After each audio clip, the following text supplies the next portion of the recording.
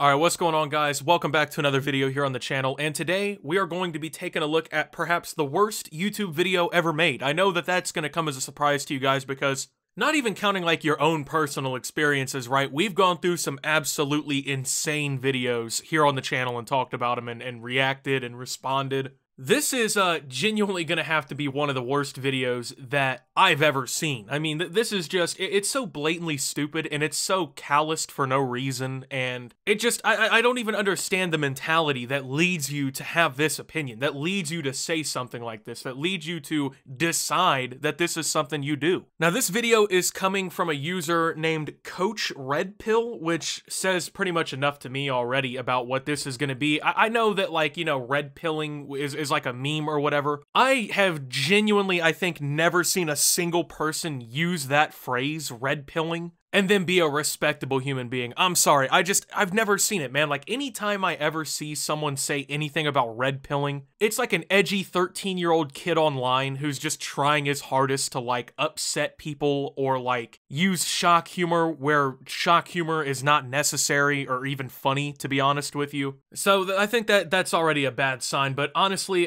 this is a 17-minute long video, so we're gonna go ahead and just really start diving directly on into it. This is a video called Never Date a Victim of Sexual Assault. If that title doesn't say enough already here, then wow. Never date a woman who claims to have been the victim of sexual assault. Okay, so my immediate thought, right, is why? Why would I not date somebody who has been the victim of a sexual assault, right? Because me, personally, I feel like I'm a pretty open-minded person for the most part, right? And I don't see sexual assault as something that's like a no-go, right? Like a deal breaker, right? Keep in mind that 1 in 5 women in the United States will become the victim of a sexual assault during their lifetime at some point, which is an absolutely unfathomable statistic, right? I mean, that's 20%. That's crazy. You know, like that should never ever be that high. Especially for a crime like this, that should not be excusable. I mean, 20% of the female population. So your idea is to disqualify 20% of all women in this country automatically from being a partner with you for what? Because they've been sexually assaulted? Never. With such a woman, you want to get the fuck away from her. Never get near her. Okay? Now, it seems kind of harsh. It seems almost uncharitable. You know, the victim of a sexual assault, well, you should want to comfort her and help her and you know, show her that not all men are that bad and shit like that, right? No? What? Am I the only guy on planet Earth who's, like, listening to this just fucking stunned by what this idiot is saying? First and foremost, no. If someone were to tell me that, right, like that they went through such a traumatic experience, my first indication would not be to respond with, oh, well, not all men are that bad. You know, I'm sorry that happened to you, but, like, not all men are that way. Trust me, you know? That seems fucking weird in my perspective, right? Like, that's not the appropriate response or action that you take in that situation. I don't know what the fuck this guy's on, bro, but he is not, he's not anywhere near the mentality I believe that he should be at here. I mean, you would think so. You would think that that's the impulse that you would have, or let me phrase that. You will have that impulse. No, I won't. I don't think I will, bro. I'm sorry to tell you this, but I don't see someone being fucking sexually assaulted as an opportunity for me to prove that not all men are bad. I'm sorry, something that traumatic and, like, wrong, I don't see as an opportunity for me to slide into someone's good side, right? Like, oh, well, you know, I would never do that to you, right? Like, that's some weirdo shit, in my opinion. You know what I'm saying? Like, that's some oddball behavior. That's gonna be your impulse. You want to drown that impulse like an ugly baby. What the fuck does that even mean, bro? Drown it like an ugly baby, bro? What the fuck? Dude, we're 56 seconds in, by the way. This isn't even 1/17 of this video. And we're making ludicrous claims, we're saying oddball shit, and now we're talking about drowning ugly baby. Bro, what the fuck? I know he's not being literal, right? Like, I realize that for at least what I can infer from this guy, he's not grabbing an ugly baby and fucking going to the local river. But, like, bro... Okay, you want to stop that impulse from the get-go and turn and walk away from any woman who ever claims to have been the victim of sexual assault.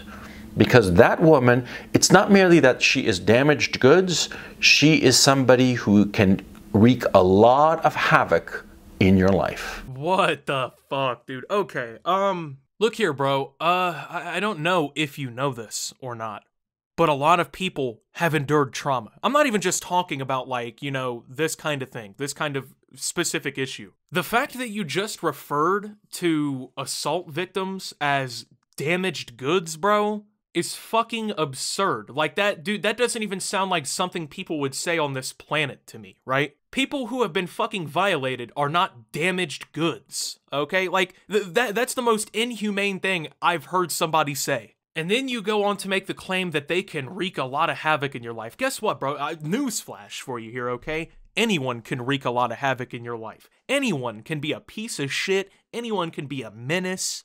Like, who hurt you, bro? Who hurt you in your life for you to have such a stupid take? Well, let me explain.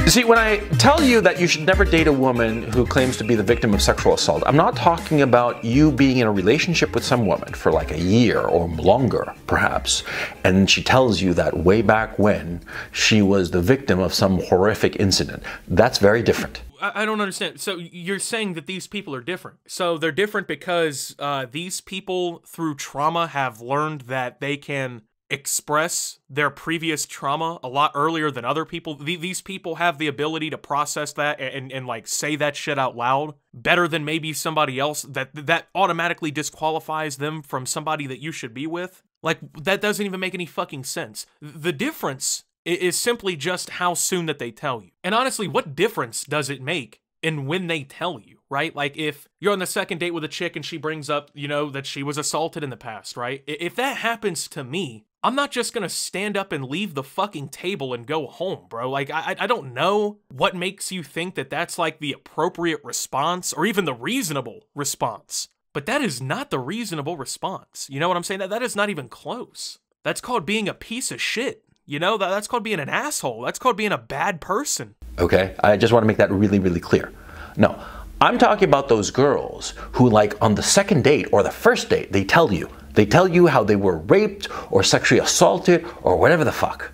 They tell you like it's a part of their story, of their lives, of their identity. Yeah, believe it or not, people who have been sexually assaulted, it's a pretty fucking major event in their life, right? Like, you know, if you're a child and that happens to you, that literally changes the outcome of your life. It rewires your brain. It changes your perspective on people, you know, at least from what I understand, right? I'm fortunate enough that nothing like this has ever happened to me. But from what I understand, right, like, that's what happens. It's not some fucking minor event. You know, if I get into a fender bender with somebody, right, that's a minor event. You know, in 2 weeks, it doesn't matter anymore. If someone literally fucking takes my innocence from me and ruins my perception of people and gives me post-traumatic stress disorder, that's a pretty fucking major moment in your life. Don't you think, bud?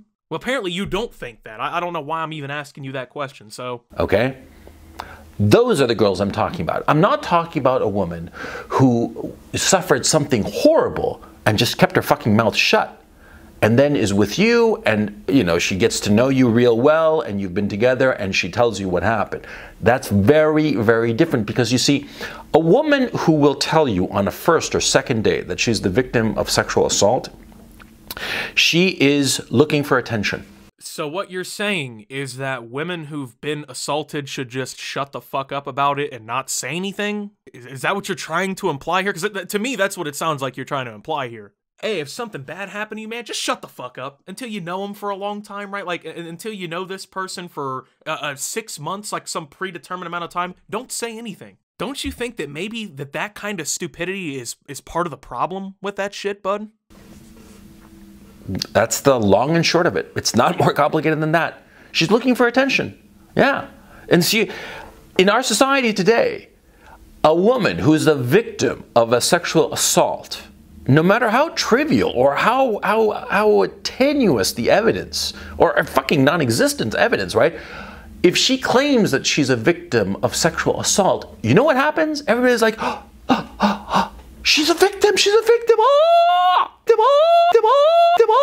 Yeah, you know, no more nuance to that, right? You know, it couldn't be that that's their way of coping with trauma. It couldn't be that, you know, they're actually comfortable just saying that because, once again, it was a pretty, unfortunately, important moment of their life, you know? It's just the fact that they're all seeking attention. You know, they're just all looking for attention. That makes a lot of sense, bro. You know, the logic is really showing through here, bro. Your thought process is really showing through here. I understand the point of view of wanting to have evidence for things, you know what I'm saying? Unfortunately, though, in a lot of these situations, evidence just isn't presentable. How many women do you really think lie about shit like this? How many people in general? Because, of course, men can be the victim of this kind of stuff, too. How many people do you think lie about this? And, of course, we know that some people will lie about shit like this. It's happened in the past. But out of all of these situations, 1 in 5 women, right, will become the victim of this kind of shit in their life. How many of them do you think are honestly lying about the fact that that happened?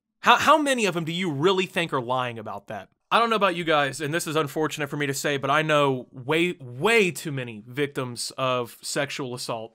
You know, way more than I should have to know, okay? Out of every single story I've ever heard, I think maybe 0 of them are completely unfathomable stories. I have yet, at least like in my personal life, the online stuff, you know, that's different because, you know, I don't know these people well enough to like, you know, be able to judge. And even then I'm gonna hope and assume that they're not lying, right? But in my personal life, out of all the stories I've ever heard, not a single one of them was just some outlandish fucking fib being told, you know? Every piece of the story adds up. And the place that they happened, the time that they happened, some of the people who have been alleged, it all lines up, right? So, I don't know what the fuck you're trying to say, okay? I think what you're trying to say is what you're saying, and I'm trying to give you the benefit of the doubt that you hopefully really don't think this. But bro, what the fuck? They drop fucking everything, and they like go like all ears and all eyes, and they stare at this girl and give her their complete and utter attention and credulity, no matter how absurd her story. And so girls have learned, they've learned that if they just, you know, tell some story, some sob story of them being sexually assaulted, yeah, it's gonna get everybody's sympathy. They're gonna get all this attention. And potentially other things, attention, resources, you know, they won't have to turn in their term paper on the due date or do the midterm. Fuck, they'll probably get an A for the whole fucking class just by claiming that they were victims of sexual assault. When has this ever happened, right? Like, look, dude, okay, so I went to college for a short period of time. I cannot ever remember or think of any situation in which a girl was like, oh, you know, I got assaulted. And the professor was like, you know what? You're getting an A for this semester. I'm sorry that happened to you. You know, you're completely now free of all responsibilities in this class and in this school. I will be speaking with the other professors about this, and we will band together to make sure you pass. Like, bro, what the fuck are you talking about? Dude, did you ever go to college? Have you ever been past fucking, like, elementary school? I find it even worse now that I'm looking at this video. He put in the hashtags, because YouTube has, like, a hashtag search system. He put hashtag sexual assault and then hashtag me too, both of which are hashtags that victims of abuse have used for the last few years to tell their stories and share their moments. So while people are attempting to share their stories and come out about their personal experiences, this guy is hijacking their hashtags to call them damaged goods, basically say that they're of no fucking value to him, and basically dehumanize these poor individuals who've gone through shit like this, simply to be a big fucking hypocrite. So notice how he just said, like, oh, girls have learned they get attention for this kind of thing. Girls have learned that they can use this to manipulate people. Meanwhile, this motherfucker has made a YouTube video with a shocking title and metadata to hijack these movements that were, you know, being used by good people, sharing their stories so that he could get some fucking attention on the internet. So he's learned that if he just says some outrageous, shocking shit and he titles it correctly, he can just get a fuck ton of views. I think that's where we're gonna stop, man. We're 4 minutes into this video. He has yet to make any singular, cohesive point throughout this entire thing. It's clearly just ridiculous, fucking outdated, 18th century thinking. And it's absolutely absurd, man. But, so I'm gonna go through this channel, and I'm gonna go and look at some of the other takes that he's had, and maybe we'll be back for some follow-up videos, because I can only imagine that Coach Red Pill here probably has some pretty fucking crazy other takes, right? So we'll go ahead and see what's up with that. With that being said, though, thank you guys for watching. If you did enjoy, make sure to leave a like, subscribe if you're brand new around here on the channel. For this video, I decided with like the fundraisers and stuff I've been doing, I want to do a sexual assault charity, so that's there. If you do feel like donating, that would be awesome. And until my next video, guys, this is Optimus. Honestly, just stunned that he heard the just mental fucking garbage that he just heard, and signing out. You've seen cool stuff in your life before, but you've never seen cool shit like this. Introducing Horser. Are we sure what it is? Not really, but is it interesting? Absolutely. Optimus, what do all these luxury cars and videos of horses and nature have to do with Horser? They're specially crafted in that order to make you want to buy shit. To make you think to yourself, oh, this Horser brand represents luxury and wealth and nature, and I need that. So fulfill the advertisement's role and go buy it. Horser, keep it on you, or some shit like that.